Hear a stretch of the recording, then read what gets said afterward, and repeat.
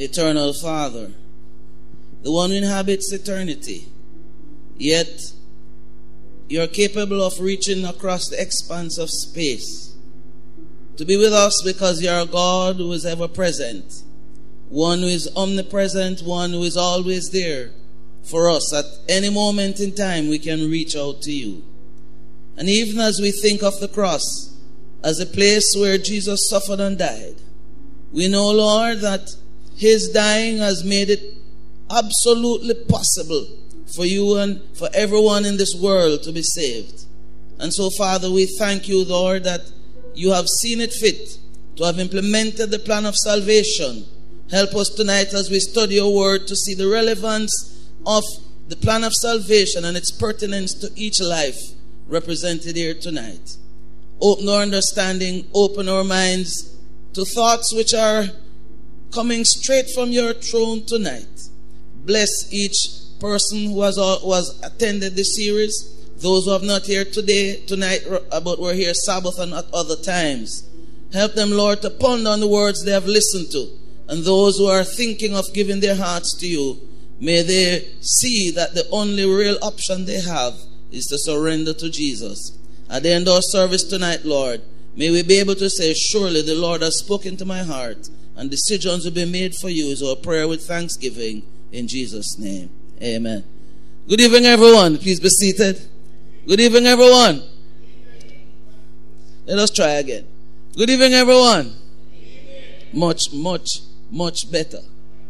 I'm glad we're out again in our numbers this evening. We had a wonderful time last night as we looked at the man God forgot. I'm glad that there's a man that God forgets. And I know that as he has forgotten, many of us would like to know that God will forget the things that we have done wrong. And remember, as a matter of fact, let me say this. We'll touch it in the judgment on Wednesday evening. But when all our sins have been blotted out from the books of heaven and removed from a place here that is in your mind, there is a book that is a part of the number of books that are in heaven. It's found in Malachi. It is the book of remembrance. And every good thing that you and I have ever done is recorded in the book of remembrance. Whilst our sins will be blotted out, never to be remembered, all our good deeds, what you don't like the idea at all your good deeds will be written in that book, and it would seem, Sister Murray, that you and I have never sinned. You see how great God is? The book of remembrance is going to be opened before God forever, and your deeds in this world will be recorded in that book. Whenever the book is open, they'll see Sister Murray play the organ.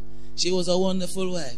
You see what I mean? Nothing about the sin that you and I have committed. And I'm glad that God is like that. This evening, we'll be looking at the judgment on Wednesday evening, and on Thursday evening, the two covenants. There's a lot of talk about the two covenants, what they mean, who are the persons who are participating in the covenant arrangement. If you have had any thought about the two covenants, come on Thursday evening. We'll be looking at the two covenants, and on Wednesday evening, the judgment. How does it affect you? Will it affect me? But tonight, our subject is time waits on who? No man. Time waits on no man. Last night, the man forgotten by God. Tonight, time waits on no man. We have heard this expression from the time we were young. Time waits on no man. As a matter of fact, we have experienced times when we are enjoying a certain activity. And the enjoyment of the activity, whether it be worship, whether it be a game, whether it be time with a loved one. And somehow it seems that time was not enough. And there's a Latin expression which speaks to this. The Latin expression says tempus, which means time, and fugit, to fly. And so Tempus fugit means time flies. Is there anyone in this church this evening who would disagree with this statement? I could not disagree with this statement, because should you look in the mirror, should you look in the mirror when you go home tonight, the youngest of us to the oldest of us, should we look in the mirror, the person we see in the mirror is a different person than the one we saw 2 years ago. And so, without even our being aware, time just has changed us. So let's go. Ecclesiastes 3 verses 1 and 2 says, to everything there is a season and a time to every purpose under the heaven. To everything there is a season and a time to every purpose under the heaven. A time to be born and a time to die. A time to plant and a time to pluck up that which is planted. A time to be born, a time to die. A time to plant and a time to pluck up that which was planted. There's a time for everything. We all have 24 hours in our day. God has given us a certain number of hours to each person every day. And each person uses that 24-hour period in certain ways, which we think would be beneficial to us. But the Bible says there's a time for everything under the sun. A time to be born and a time to die, a time to plant and a time to pluck up that which is planted. And so as we consider the fact that it is appointed unto man once to die, somewhere within that continuum, somewhere within the allotted time, somewhere where the Bible tells us that our steps are numbered, somewhere where the Bible tells us that God watches over you and me, somewhere along that time, if I never found the time to make it right with God, it would have been better if I was never born. Romans 3 verse 23 tells us, for all have sinned and come short of the glory of God. Every single person bar none in this world today, we have all sinned. Therefore we have come short of the glory of God. And there's a salary for sin. The Bible tells us, for the wages of sin is death. So when the king Solomon wrote, a time to be born and a time to die, it is relevant that you and I would consider our own time on earth. Because someday, because it is appointed once to die, I'm going to die. I must use my time well. 1 Thessalonians 4 verse 16 says, those of us who die in the Lord and the dead in Christ shall rise first. So there will be a resurrection of those who have served the Lord, as well as a resurrection of those who have not. And there are two different rewards. When one dies in Jesus, he's classified as righteous dead or blessed dead. That person would have used his or her time well. Am I making sense, church? Yes. Most of us who have entered the corporate world or any other type of employment, you are given a time called probationary time. Most times it is 3 months. And based on your performance, they may either confirm you on permanent staff, or they may say, Mr. Jumpp, you have not performed as well as would have expected, but we think you have potential, therefore we'll give you 3 more months. The Bible continues in 1 Thessalonians 4:17. Then we which are alive and remain shall be caught up together with them in the clouds to meet the Lord in the air.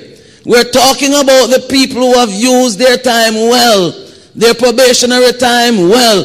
Whatever number of years you have in this world, that is your probationary time. But you don't know how long your probationary time will be. We have lost members of our family in their teens. We have lost members of our families in their 20s, in their 30s. Thank God when we lose members of our families in their 80s, although it is hard still, and in their 90s we still cry, and even in their 100s and we still cry. But when we live for 18 and 19 and 23 and we die, we hear the expression, gone too soon. We need to use our time. So this evening, the presentation is going to be somewhat technical. What is time? The Oxford Dictionary tells us, indefinite continued progress of existence, events, etc., in the past, present, and future, regarded as a whole. But what really is time? The Collier's Encyclopedia says, time allows us to establish when an event occurred in relation to other events. That is, how many seconds, minutes, hours, days, months, years, or centuries one event occurred before or after another. Are we together so far? We're talking about time this evening. Time waits on no man. So we have to define certain things so we're able to understand how it relates to me. There are three systems of time measurements. One, universal time or UT. It is the basis of standard or civil time, derived from the rotation of the earth about its axis. That is universal time or UT. Ephemeris time, ET, this is what the astronomers use to study the motion of celestial bodies. It is derived from the revolution of the earth about the sun. Are we together so far? All right. Then you have atomic time, AT, used in physics. To measure, to have precise measurements, you must use atomic time.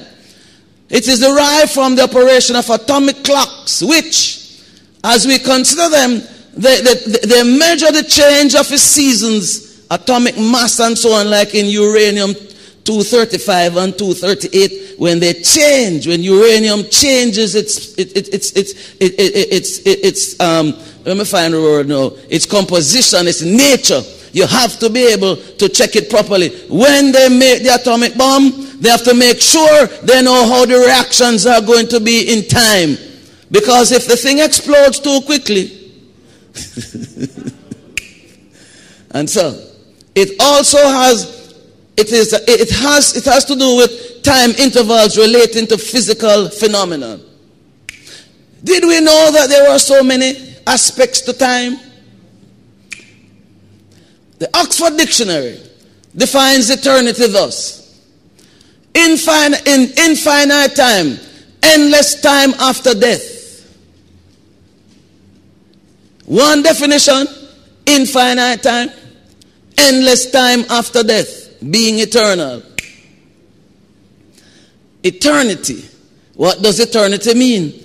Existing always, without an end or beginning, unchanging. And there's one person who lives and reigns. In Revelation 1 verse 8, the Bible says, I am Alpha and Omega, the beginning and the end, saith the Lord, which is, and which was, and which is to come. So God spans all the spheres of time. God. No wonder. Let us look at the word eternal now. It is boundless, endless, very great or many. The infinite God, infinite space, He is eternal. And that's why we find in Psalm 90 verse 2, the Bible says, before the mountains were brought forth, however thou hast formed the earth and the world, even from everlasting to everlasting, thou art God. There's no one else like God. God set all these types of time in motion. Man has only discovered them and used them in ways that they would be beneficial to themselves. But what is the origin of time? The Bible tells us in Genesis 1 verse 1, in the beginning. In the beginning, God. So God is the one who established time. God is the one who told us the origin of time. Time originates with God. Then Genesis 1 verse 14 tells us something which is very important. And God said, let there be lights in the firmament of the heaven to divide the day from the night. Read this now, church. And let them be for signs and for seasons and for days and years. We sometimes read these words. We read this verse and we just read them as if that's that. But they all have their application. Let us see how we can apply them tonight. Universal or civil time. Let us tie it up with this verse in Genesis 1:14. The Bible says, the evening and the morning were the first day. That is civil time, morning and evening. Ephemeris time, where is it? As we consider it, the Bible said, let them be for days and years. The celestial bodies were there to mark out days and years. Let us see how this happened. Let there be light. It came like that in a flash. Let us analyze it. There was atomic time. Let there be light. Atomic time. The flash of light that came when God said, let there be light. He was using atomic time. Because this atomic energy, only God knew how to set it in motion. Then we find it happened in a split second. And that's how the Big Bang came. They looked and figured it was out of nothing, by nothing, from no one. But God is a master. And when God spoke, it was done. He commanded and it stood fast. That was atomic time. As we consider the fact, how does the day part come in? A day is the time the earth spins on its axis. As we consider this fact, the month is the time the moon orbits the earth. So we get a day by the time the earth spins on its axis. We get a month by the time the moon orbits the earth. The Bible said these bodies were for what? For time, for seasons, for days and years. Am I making sense, church? Yes. But that soon come. A year is the time the earth orbits the sun. It takes to make one complete orbit around the sun. So God set the system in motion, and we are sure, we can surely say tonight, God is the master of time. Amen. Whose time? It is God's time. But God has lent me some of it for a reason. He didn't put it just there for entertain us. Galatians 4 verse 4 tells us something. It says, but when the fullness of time was come, God sent forth his son, made of a woman, made under the law. So God is a God of time, and he is a God of timing. Let me repeat it. The Bible says, when the fullness of the time was come, God sent forth his son, made of a woman, made under the law. God is a God of time, and he's a God of timing. There is not a thing that happens in God's scheme of things which is not in time, nor is it not in timing. That is why when we recognize from the scripture that Jesus' friend Lazarus was sick, and he was sent for, and Jesus waited 4 days. Yet when Jesus came, he was on time.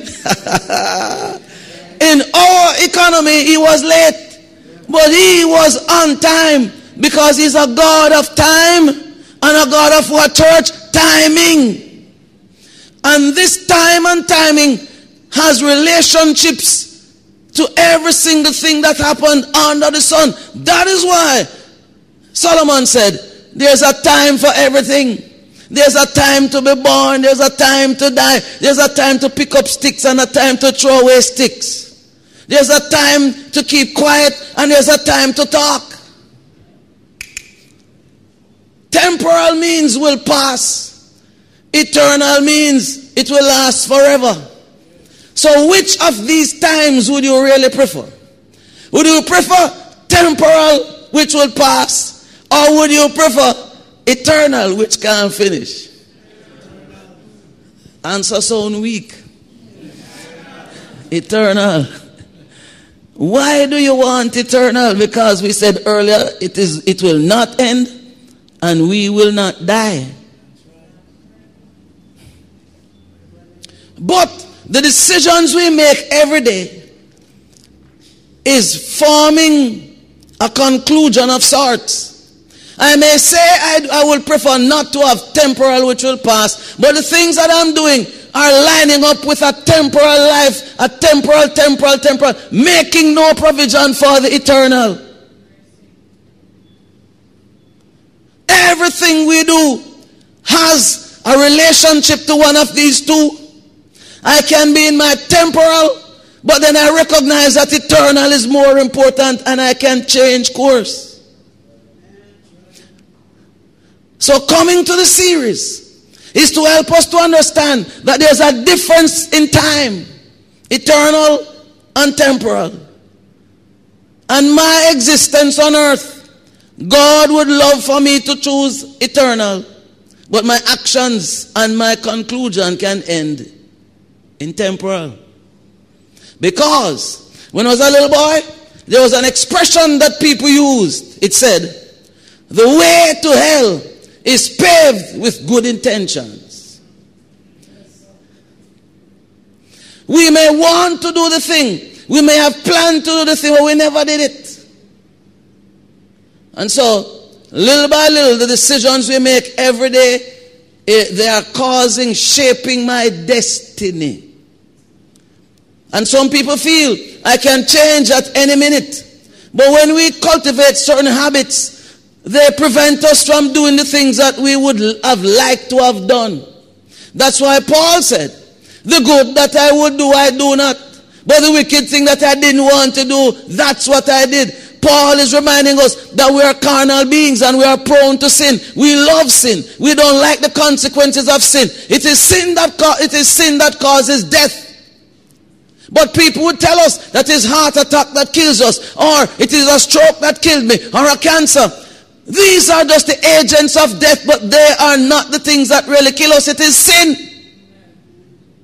And you may feel that the statement is incorrect, but I want you to analyze it in your spare time. The Bible says the wages of sin is death. The Bible didn't say the wages of sin is cancer. It is cancer is the agent of doom. But it is sin that causes the whole thing to have started in the first place. Because before sin, there was no cancer. There was no heart disease. There was no old age. And we have come to a place and time where we say, it is natural for me to grow old. It is natural for me to have gray hairs. It is natural, it is natural, it is natural. But when God made the world, it was not natural. Because there was no sin.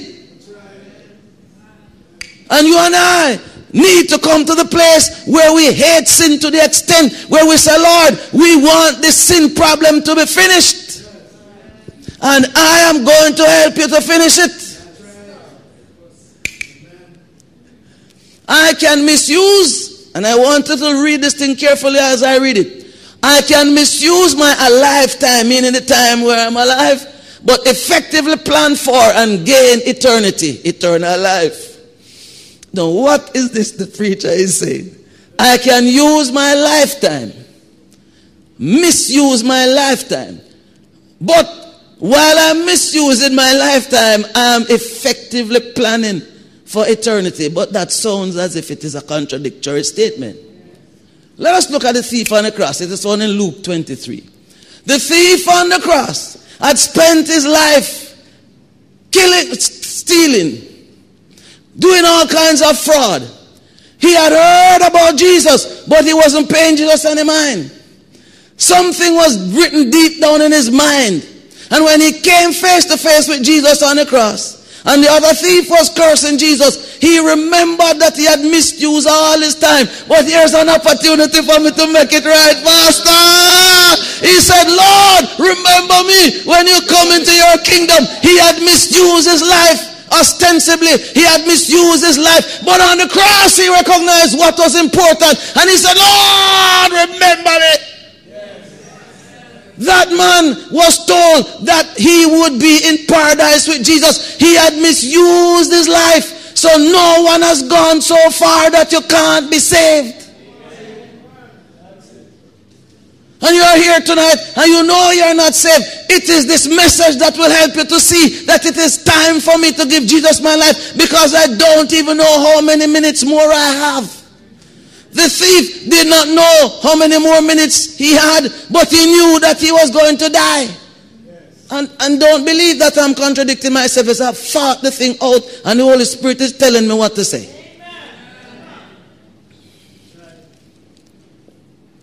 God had planted a seed. Every single person in this church tonight, you have been exposed to the Bible. You know of someone who is a Christian in your family. You have been to church. Therefore, the seed has been sown. It is a time must come when it must germinate. The thief spent a life stealing. But the thief recognized when he saw Jesus, he saw righteousness, and he realized that my life is worth nothing. I have lived and I have lived a life, and Lord, just like the publican who went down to the church and he wouldn't even lift up his eyes to heaven. The man who had spent all his days giving tithe and living as if the way he wanted to live. He was living well in his own definition. And then he said, Lord, I'm glad I'm not like those publicans out there. I tithe, I this, I that. And then the publican came in and said, Lord, be merciful to me, a sinner. And Jesus asked, who went home justified? The man who saw his need for God. And if we never see our need for God, we are in trouble. The opposite to the statement that was made first is, I can use my lifetime well and lose eternity.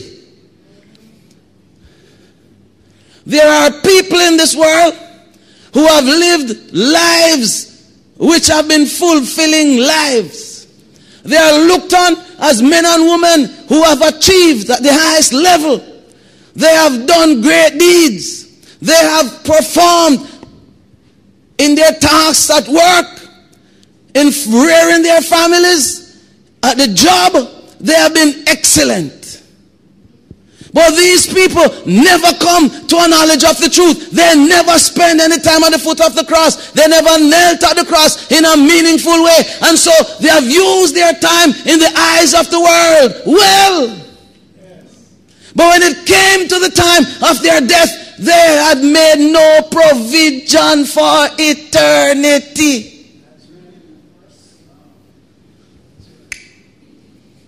Example. Ananias and Sapphira. Ananias and Sapphira were members of the church. Ananias and Sapphira evidently were in good and regular standing. They're in good and regular standing. And so the disciples determined, the apostles determined that they wanted good relationships, social relationships and fellowship in the church. So they said, let us sell what we have and give to the church. Ananias and Sapphira, let us say they owned a piece of land. They owned 100% of the land. But they told the apostles. Ananias came in first and said, we have sold a piece of land. We had at 10 Phoenix Avenue. We sold it for $10 million. And I am bringing the $10 million. But he had kept. It had been sold for 15 million. And he took 5. He dropped dead. Sapphira came in 3 hours later. And the same story is repeated. And Peter asked her, you sure that is what you sell the land for? And she said yes. She dropped down dead. She had been living her a lifetime well up to that point. And that's why the Bible says it is not a one save, always save situation. Because when the dog returns to its vomit, the Bible says if the righteous man lives and turns to a life of trespassing or transgression, and he dies in that condition, all his righteousness will not be remembered. He would have died in his transgression and he will be lost. Whereas the man who never knew God, like the thief on the cross, can be saved. They both have used their time in ways which have framed their eternal destiny.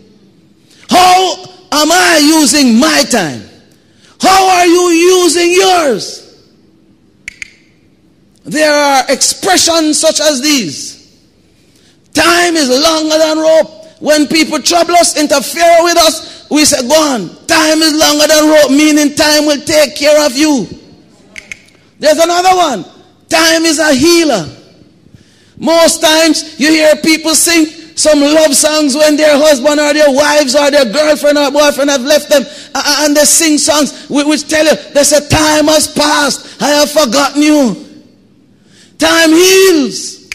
Also, time changes everything. I remember when I could run, jump, walk, skip, everything doing the same time. You remember the days when you could run, walk, jump, skip, hop? Can't you try it now? Try it now. Brother Andy, you remember the days we used to play cricket? We can't play cricket like that anymore.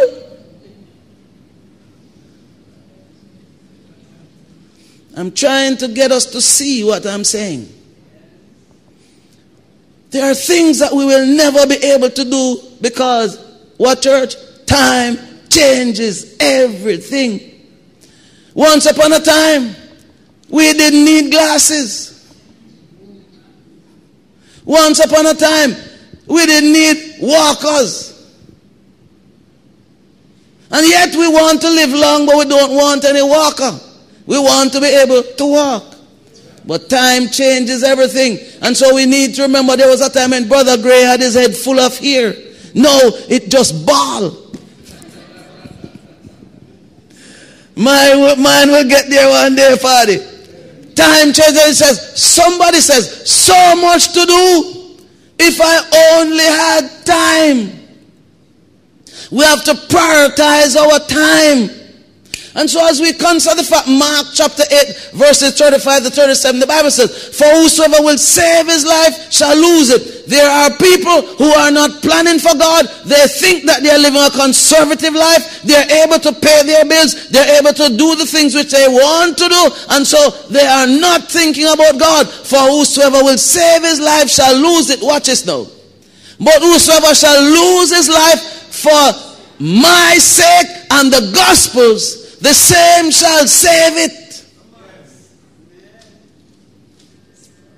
So those people who in the middle or dark ages were burnt at the stake for Jesus, those who were fed to lions for Jesus, and people who have lived since, who have been persecuted because they love Jesus, the Bible says they would have lost their life for Jesus and for the gospel's sake, but they are going to be saved.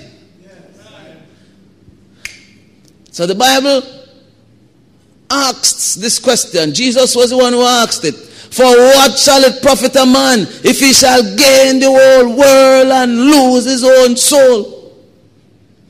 All the money. All. You know, I read something once.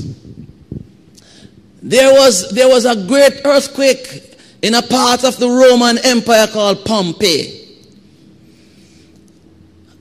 It wasn't an earthquake. It was a volcano that had erupted, right? And all the lava was coming into the city. It was a catastrophe. Since that time, many people died.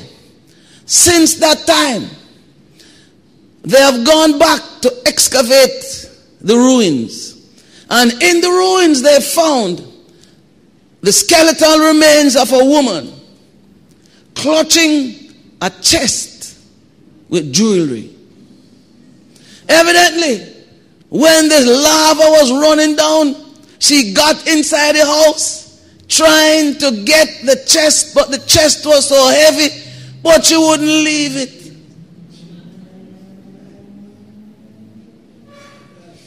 I heard a story of a man. He had worked his life and he had saved all his money. He had, in those days the currency was gold, so he had a bag of gold. He decided to say move from, he was on a transatlantic journey.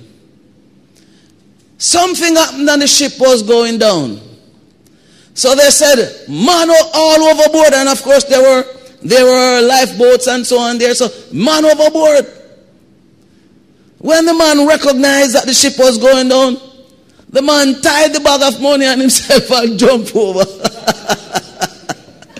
It may sound funny, but the fact of the matter is he thought that he was safeguarding his money, whereas he was losing his life.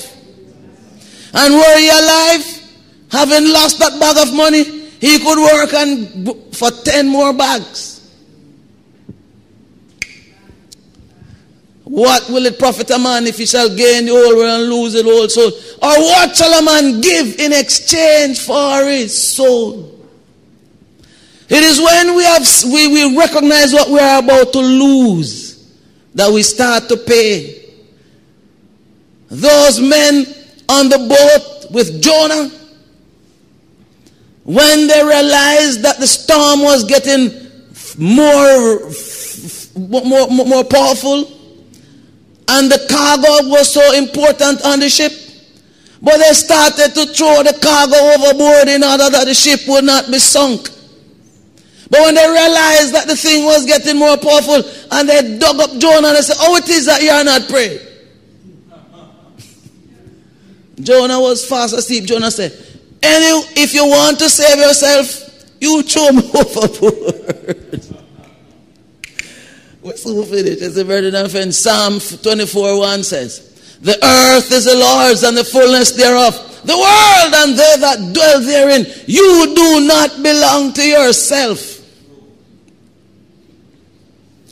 I do not belong to myself. The Bible says, the earth is the Lord's and the fullness thereof, the gold, everything. But they that dwell therein belong to me too. Why? Because I made them.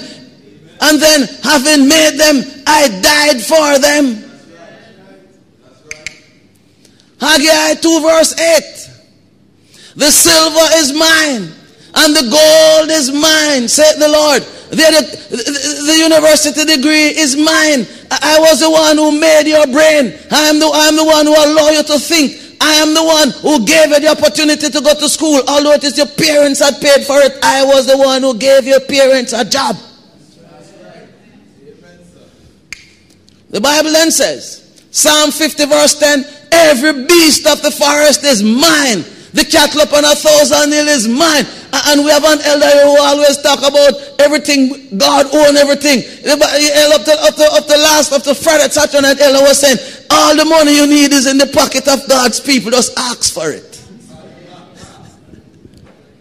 It is God's. God only lent it to us to see how we're going to handle it. Psalm 50 verse 12, for the world is mine and the fullness thereof. He has only lent us these things for a time. It will pass. We die and leave our house, our land, our insurance policy. We die and we leave our cars. And then the question is asked, whose shall these things be?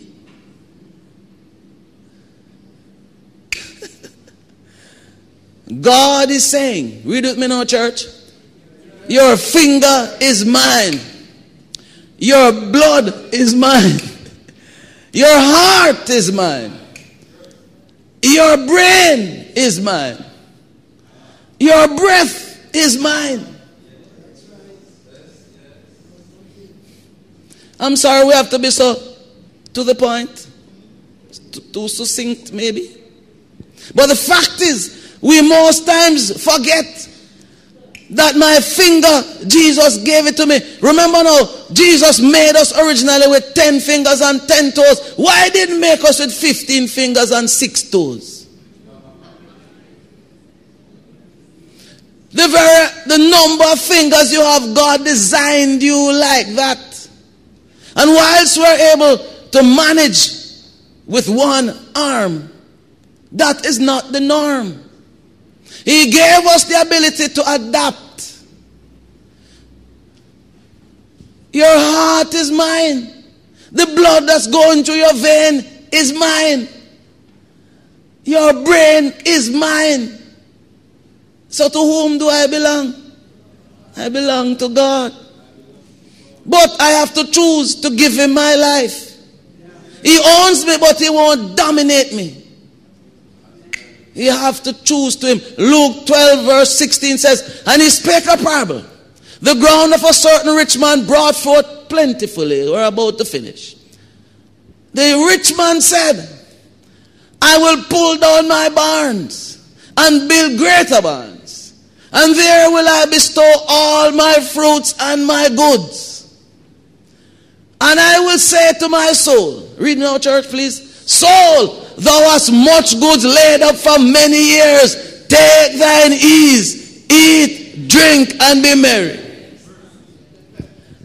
The finger is God's. The brain is God's. The blood is God's. But he never said, let me see how much I can give to the cause of God. He never said, there must be some poor people in my vicinity to whom I can give something. He said, I have much goods laid up for many years. Take mine ease, eat, drink, and be merry. This is the devil's formula for condemnation. I have much. Let me eat, drink, and be merry. I will go on a world tour. I will go to Europe. I will go down to Rio, to where they have the Mardi Gras. I will go to Trinidad. For what? Carnival.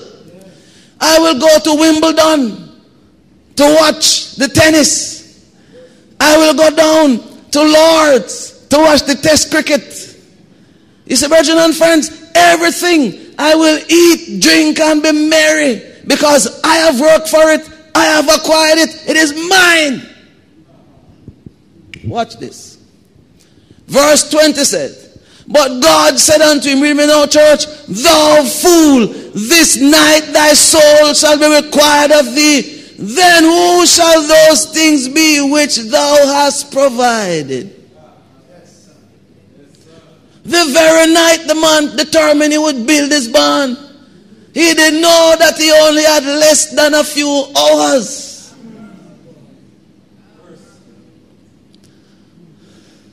Sobering thought.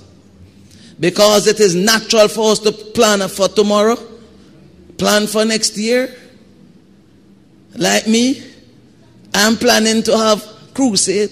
And crusade. Every time I hear the crusade, it's as if something boiled up inside of the fast. If you call me a God, I am planning to have crusade, but a time is going to come when my hands will be at my side. God wants us to know. God wants us to know. It is seldom in the scriptures that God actually describes anyone as a fool. He says, the fool had said in his heart, there is no God. And if you look at why it is that this man is called a fool, his priority was wrong. His focus was wrong. I'm going to eat, drink, and be merry. It is my money. It is my time. It is what I have worked for. It's my own. And God said, you fool, you have made no provision for eternity. You have made provision for temporal existence, but you have made no provision for eternal existence. Lord have mercy. No wonder the man was a fool. Because he would have sold out eternity for nothing. A moment in time when he was so exhilarated that he said, soul, you have achieved much. Basking in his success, not remembering that it was God who gave him success in the first place. And so time will wait on no man, because this man didn't have the time, and he did not know it, because his time had come. Are you old enough to read the Bible? Now, some mother or father sitting in this church this evening should laugh when they see this little girl.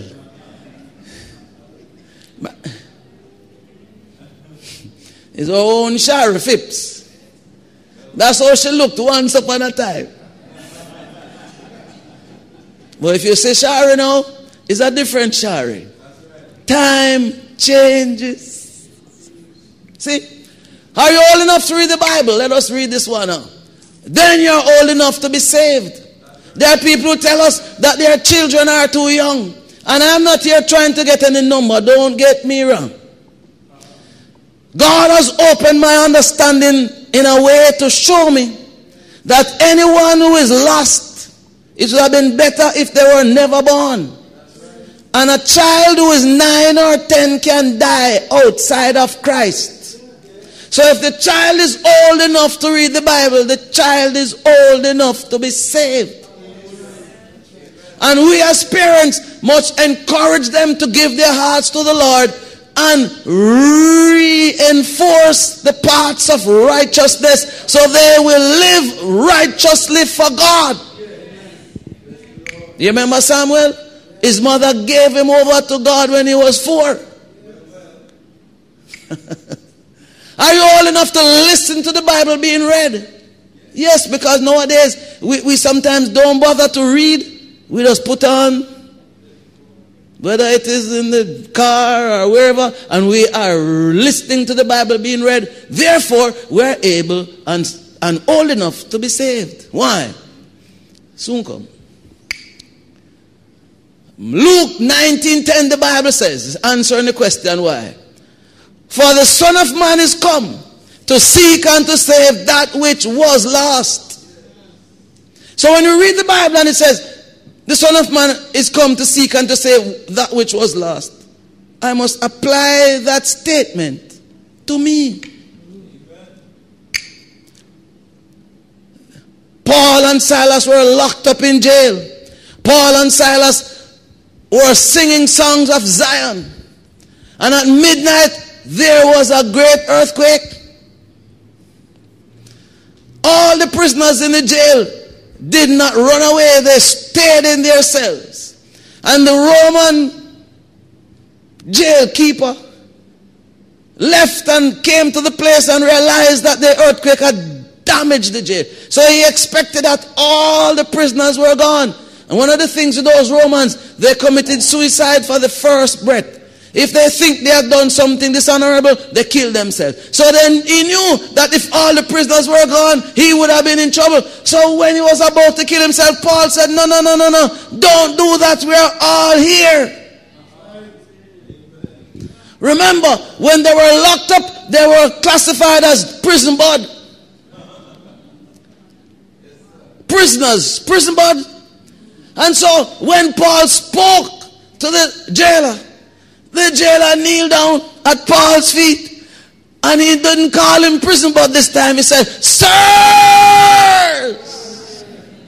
When we serve God, we are not any ordinary people. We are ambassadors for God. God wants us to know that we are his ambassadors. We are not any normal person. Remember, when the children of Israel were in Egyptian bondage, and Joseph was told that he should bring all his family down to Egypt. Joseph took his father in to meet Pharaoh. And the Bible says, and Jacob blessed Pharaoh. It is the one who represents God that can bless. When you give your life to the Lord, it is not something wrong that you have done. You are no less. In fact, you are more, because with Christ, you are more than conquerors. Amen. Giving your life to the Lord is the best decision you can make, because God never leaves you. How he met you, he takes you to greater and higher levels of achievement and places. Because you represent him now. You are Christian.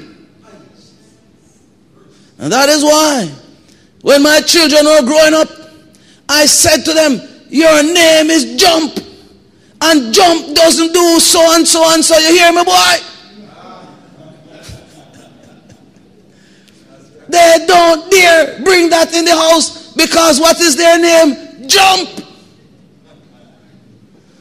When you are named Christian, there are certain things you don't think about. There are certain things you don't do because you are carrying the name of a church, Christian.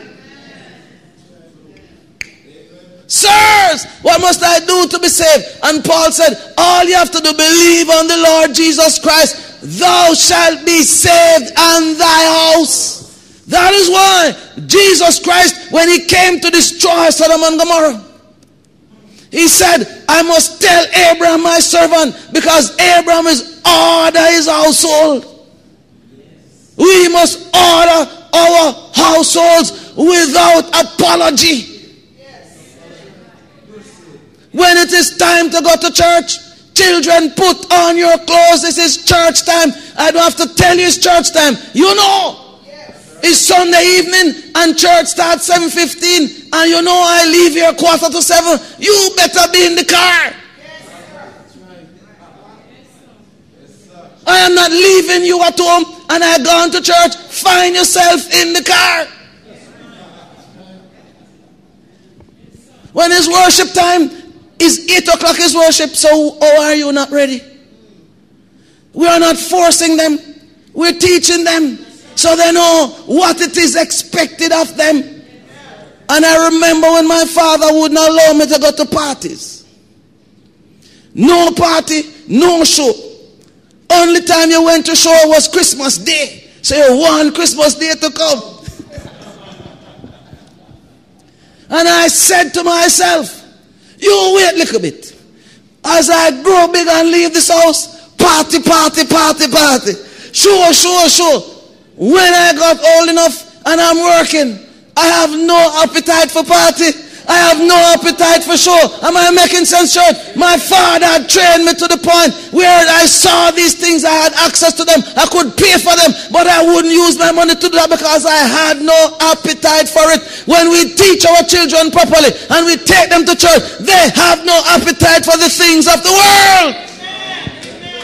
It is possible. Sirs, wherefore my God says he's able also to save them to the uttermost that come unto God by him, seeing he ever liveth to make intercession for you. And when my God makes intercession for me, I am well interceded for. I had an uncle. When we were rude, Uncle Diggle was his name. His name was Baldwin. We call him Uncle Diggle. He was my father's favorite brother. So when we rude and Uncle Diggle is there, no beating. No beating, because he said to my father, Bob, give him a chance. What was he doing for me? Interceding. Come on, man. You don't see the connection. Come on, man. You ever live to make intercession? If my Uncle Diggle could intercede for me, I don't get no beating. When Jesus, who is Almighty God, intercedes for me, I am going to be saved. We are not seeing the connection how we should. You can't save yourself, but Jesus has already died for you and me. James 2 verse 10 says, for whosoever shall keep the whole law and yet offend in one point, he is guilty of all. Not only that, therefore by the deeds of the law there shall no flesh be justified in his sight, for by the law is the knowledge of sin. I can't do the things that are in the law to be saved. All the Lord does is show me where I'm going wrong and tells me, Noel, you need a Savior, and his Savior is Jesus. Therefore, by the deeds of the law shall no flesh be, for where sin doth abound, grace did much more abound. So we can exchange our temporal system for eternal just by allowing Christ and his grace to take over. Isaiah 53:6. All we like sheep have gone astray. We have turned everyone to his own way, and the Lord hath laid on him the iniquity of us all. That is why he can intercede. He has paid my debt. For God so loved the world that he gave his only begotten Son, that whosoever believeth in him should not perish, but have everlasting life. For God sent not his Son into the world to condemn the world, but that the world through him might be saved. You and I ought to be saved. That love that God demonstrated is the greatest love. For God to allow his Son to die for me, he must love me as much as he loves his Son.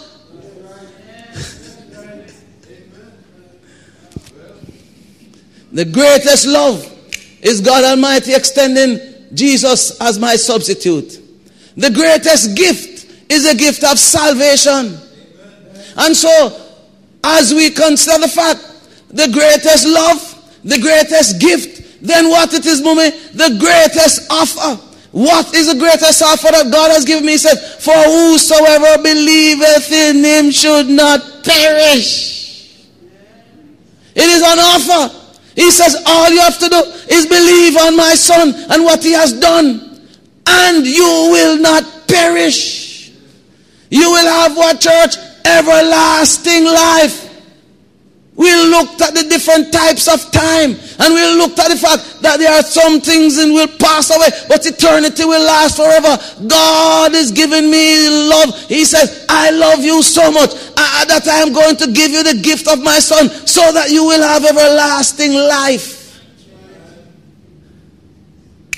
How are you using your time? And as I close, there are 4 important dates. Many dates, more than 4, but I'm just zooming in on these 4. 1, when I'm born, I have no control. My parents did what they did, and I came into this world, just as how you came, whether it is section or not. Then, when I'm born again, but I have to exercise my choice. Another important date, when I marry, I have to choose. Right, Brother Dallas? I have to choose. So I told Pastor Lewis. Pastor Lewis's wife is Metlin, and my wife is Marilyn. So I said to him, Pastor, you met Lynn, but I married Lynn.